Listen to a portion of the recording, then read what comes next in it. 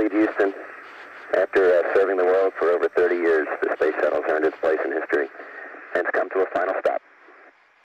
We copy your will stop, and we'll take this opportunity to congratulate you, Atlantis, as well as the thousands of passionate individuals across this great spacefaring nation. Isang tagumpay na naman po at guguhit sa ating kasaysayan ng Pilipinas ang makapagpadala ng panibagong nano-satellite sa panghimpapawid. H857. Item 1 launch window opens at 13:50 GMT, closes 2.5 hours later at 16:20 GMT. Second launch attempt is possible. Matatandaan nga po natin ng huling video natin kung saan pinalabas nga po natin ang pagpapadala ng Pilipinas ng mga satellites gamit nga po ang Project Diwata, pati na nga rin po ang Project Maya.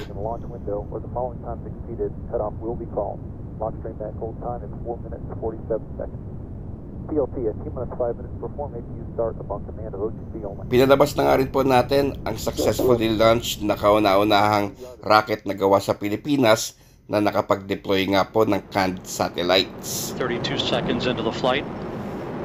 The 3 liquid fuel main engines soon will throttle back to 72% of rated performance down in the bucket, reducing the stress on the shuttle as it goes transonic. Maituturing nga po na isa ang Pilipinas sa mga mahihirap na bansa sa mundo, ngunit hindi naman po tayo papahuli pagdating nga po sa teknolohiyang pangkalawakan. At sa katotohanan, ang Project Diwata at Project Maya ay gawang sariling atin. Pati na nga rin po itong bagong inalunsad na Maya 5 and 6, kung saan kabilang nga po ito sa isa sa mga payload ng Space-x Falcon 9 na ipapadala sa International Space Station para doon nga po ito i-deploy. Discovery's 4 computers now have primary control of critical vehicle functions.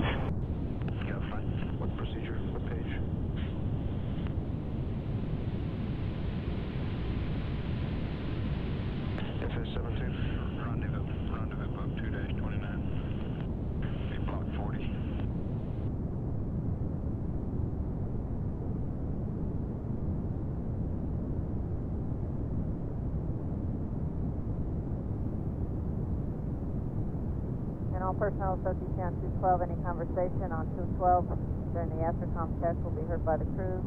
Channel should remain silent except for emergency calls. Nakatakdang ilunsad bukas, June 4, ang 2 cube satellites o CubeSat ng bansa patungong International Space Station, batay sa ulat ng Philippine Space Agency o PhilSat kahapon. Sakay ng Space-x Falcon 9 ang Maya 5 at Maya 6 cube satellite na sisimulang i-launch sa oras na alas 12:34 ng hating gabi mamaya. Ang 2 CubeSat ay binuo sa ilalim ng Space Technology and Applications Mastery Innovation and Advancement o Stamina 4 Space Program sa tulong ng Department of Science and Technology, PhilSat, University of the Philippines Diliman at Kyushu Institute of Technology ng Japan. May katulad na mission payload ng Maya 2 ang bagong Maya 5, habang ang Maya 6 naman ay may experimental na onboard computer mission payload na magkokontrol ng hentena mission at attitude o altitude determination and control system.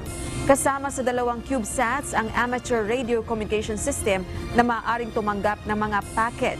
Inaasahang magbibigay ang naturang proyekto ng mahalagang datos at mga larawan na tutulong sa pagsaliksik sa Pilipinas sa larangan ng space science at pagsulong ng agham at teknolohiya. At dito nga po sa ating video ay papakita ko ang aktual na footage ng paglipad ng SpaceX papunta nga po ng International Space Station. T-10, 9, 8, 7, 6, 5, 4, 3, 2, 1, ignition. Engines full power and liftoff of Starlink 6-4. Go Starlink, go Falcon.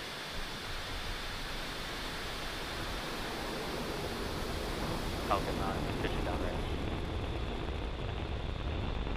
Stage 1 chamber pressure nominal.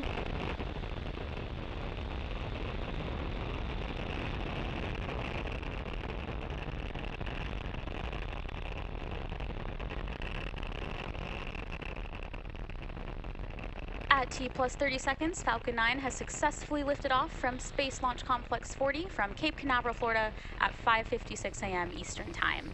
The next major milestone coming up is max Q, which is when the vehicle experiences the greatest amount of external stresses as it ascends through the Earth's atmosphere.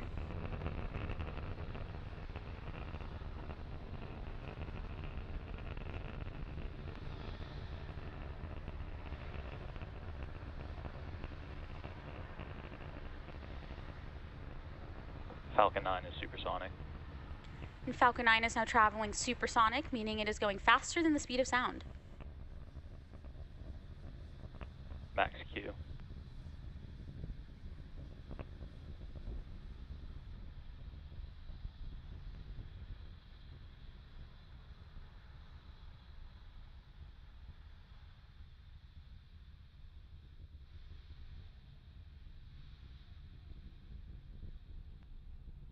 We are about 1 minute away from a series of events being MECO, stage separation, SES-1, and fairing separation. MECO stands for main engine cutoff, which is when all 9 Merlin engines will shut down in preparation for stage separation. During stage separation, pneumatic pushers will separate the first and second stages, and the first stage will begin its journey back to Earth, while the second stage will light its Merlin vacuum engine, marking second engine start 1, to propel our Starlink satellites to their planned orbits. And shortly after, the fairing halves will separate and fall away from the vehicle to later be recovered. And let's keep an eye out for these events happening in pretty quick succession, in about 20 seconds.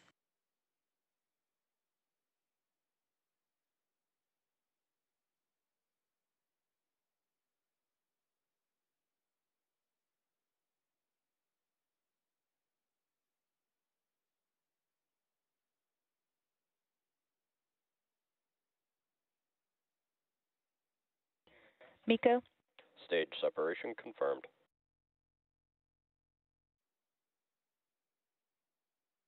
And vaccination. And as you just saw and heard over the nets, we had successful MECO, stage separation, and SES-1. We're now coming up on fairing separation from the second stage in a few seconds.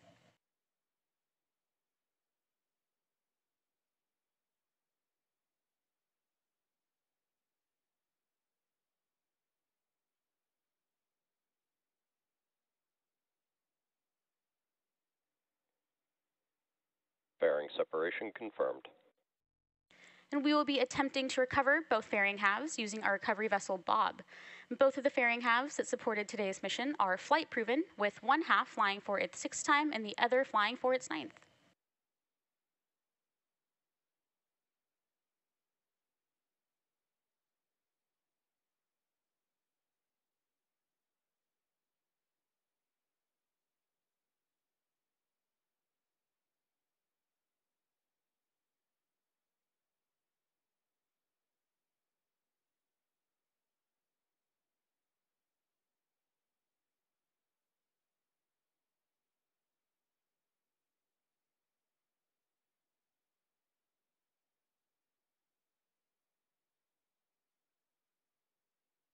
And currently, the first stage is on its way back to Earth towards our drone ship, Just Read the Instructions. And the MVAC engine attached to the second stage is continuing its burn, which will last for another several minutes. Both stages continue on nominal trajectories. And as you just heard, stage 1 and stage 2 are both following nominal trajectories and performing as expected.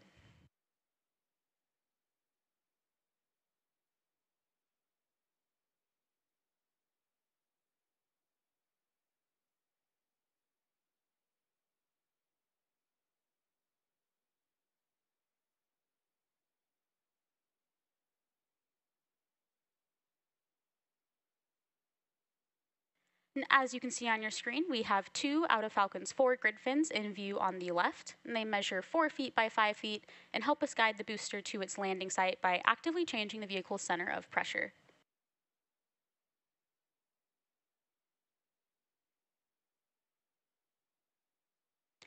And as I mentioned earlier, today's Starlink mission marks SpaceX's 37th mission just this year and 236th mission overall.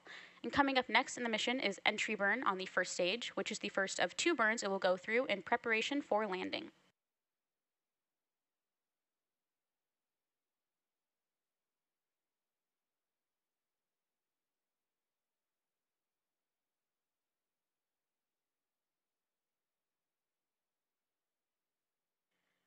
Designed and manufactured by SpaceX, Starlink is the world's largest satellite internet constellation. And Starlink satellites operate in low Earth orbit, which enables the delivery of high-speed, low-latency internet to people living in remote and rural locations around the globe. And Starlink is currently live in 71 markets and countries around the world.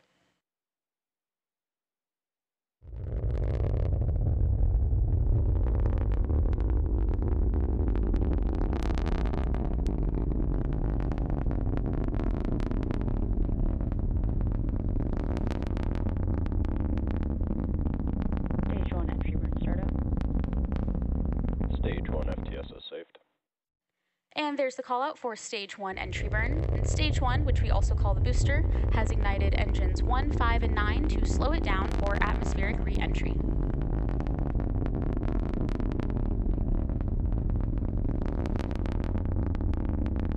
Stage 1 entry burn shut down. And you just heard the call out that the entry burn Stage 2 FTSS on the first stage has completed. And the next major milestone coming up will be the beginning of our Stage 1 landing burn, where a single Merlin engine is lit up to scrub Falcon's last bit of velocity before touching down.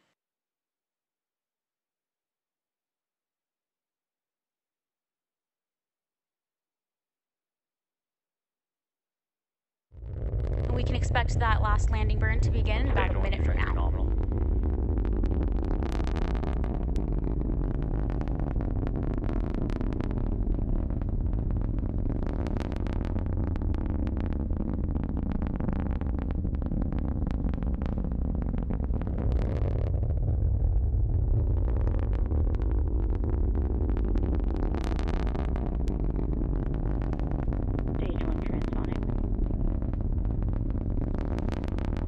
You just heard the call out that the first stage is now transonic, meaning it is traveling nearly the speed of sound.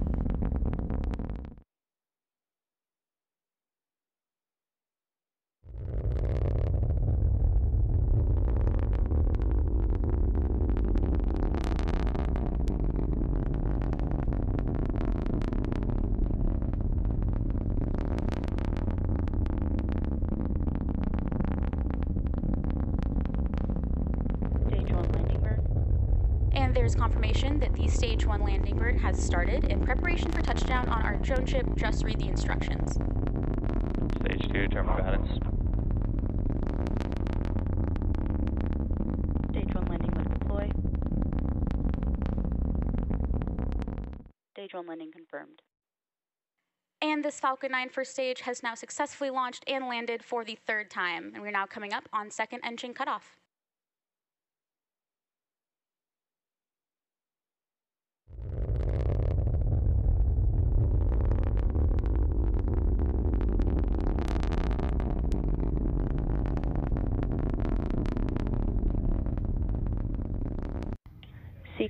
Patuloy nga po ang inyong lingkod sa pagbibigay ng mga ganitong klaseng video patungkol nga po sa space program ng ating bansa, katuwang nga po ang Philippine Space Agency, pati na nga rin po ang Department of Science and Technology, at ilalagay ko na nga lang po sa description box ang huling video natin kung saan i-feature nga po natin ang Project Tala. So maraming salamat nga po sa inyong panonood at hanggang sa uulitin nga po.